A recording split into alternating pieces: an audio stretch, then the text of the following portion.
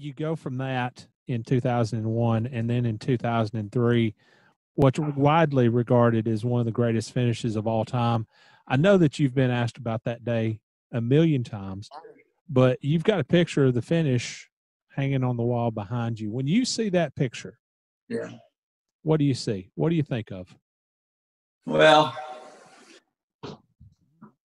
there are times where I think to myself, not very often, but there are times where I think, all right, what if you hadn't gotten hurt? Could you have won a title?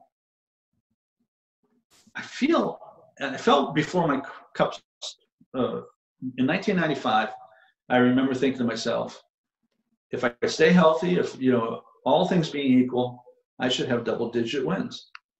That was predicated on my desire and my determination, and also how well I had run at a number of tracks in the Busch Grand National Series that were in the Cup Series. And so it's easy for me to say now. I reflect on Darlington and I say, well, I am regarded as a two-time Cup winner, plain and simple.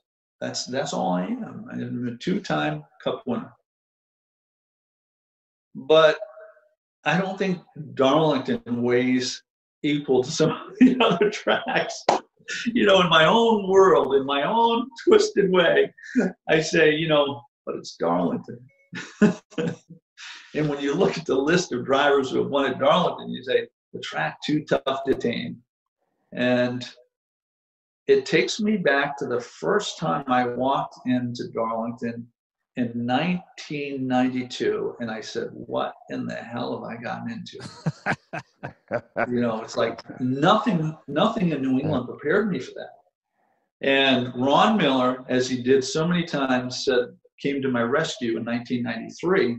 I didn't run well in 92 and at Darlington. And I think that how well you do at a track is in large part determined by whether you like it or hate it, right? And I was leaning toward hating it. And Ron introduced me to David Pearson.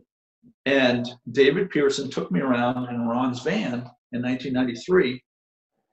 And I gave him the utmost respect for the most obvious reasons. I mean, he's one of our icons. And I was so skeptical. I wouldn't admit this for years, but I was like so skeptical sitting in the passenger seat and listening to him describe, all right, he'd stop the van and say, all right, what are you doing here? And I said, well, I'm still full throttle. And he goes, really? And he goes, okay, I want you to start lifting right here.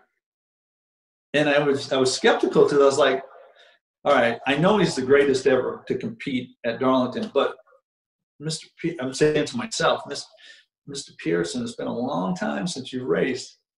And so then I say, okay, sir, I understand. And I made a mental note. I have a marker on the track of where he said I should be lifting.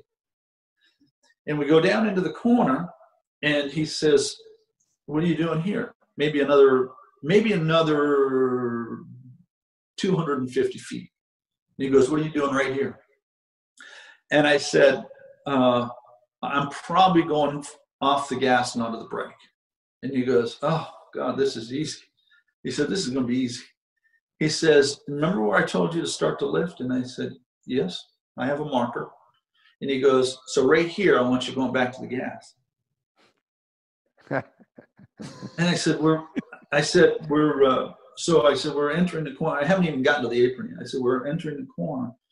I swear to you guys, I swear to you, 2 hours later, I sit on the pole in the Busch Grand National Series, 1993. Look it up. I think Ward Burton was outside pole. I'm not kidding. Yeah. I win the Darlington in a large part because of the things that David Pearson incorporated in my head, but also because it played to my driving style.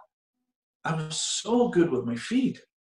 I wasn't Jeff Gordon, Tony Stewart, Rusty Wallace, throw the car around. I was not that kind of driver. I might have been prior to my record in 97. I might have been a little bit of that. But I was really good at preserving tires, managing the pedals. And without David Pearson's influence, I don't get that win. And ultimately, that's what it came down to. It came down to a David Pearson mentality with 20 laps to go, and I'm like 7 or 8 seconds behind Kurt Busch. And Kurt Busch being that kind of guy that throws the car around. You know, it just earlier in the day, Kurt Busch went 3 wide under, I think, Jeff Gordon and Elliott Sadler and took the lead.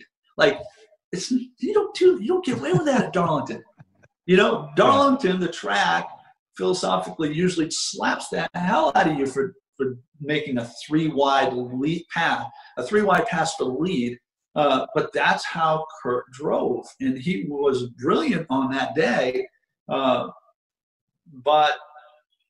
I feel like he forgot where he was racing, and he just burned the tires off the car, and I was just soldiering on.